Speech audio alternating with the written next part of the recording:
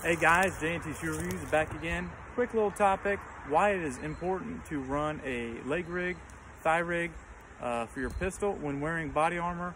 A few little tips and tricks for you.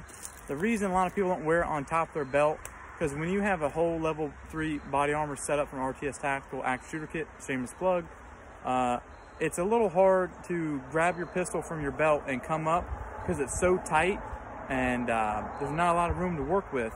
Especially if you're moving around, running, doing things like that. Drawing is just not as comfortable. When you have a full kit on and your body armor, it's so great to have a drop leg pistol rig because I can stand here, draw, and go up with my pistol. Very easy. I can holster, no problems at all. Just running a pistol on your belt with body armor, very uncomfortable. If you haven't tried it, try it. And get your leg rig and tell me what you think.